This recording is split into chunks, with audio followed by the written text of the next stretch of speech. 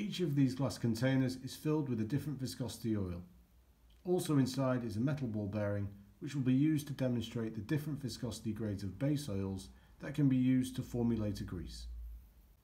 From left to right we have 100 centistokes, 1000 centistokes, 10,000 centistokes and 100,000 centistokes.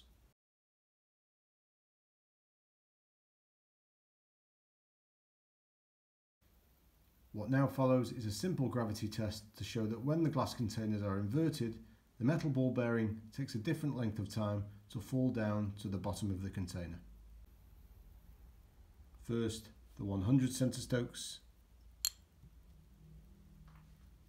1000 centistokes, 10,000